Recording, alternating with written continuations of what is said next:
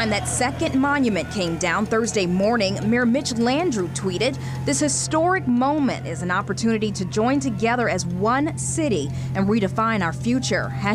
#NOLA. But another hashtag could spell trouble for the city that relies on tourism dollars. Boycott NOLA. Please join us in boycotting New Orleans, Louisiana. We will not step foot there again. #Boycott NOLA.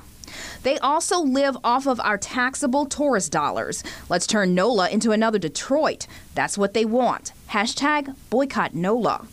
It's time to #Boycott NOLA. They are destroying the history of this city, and now there is no reason to visit.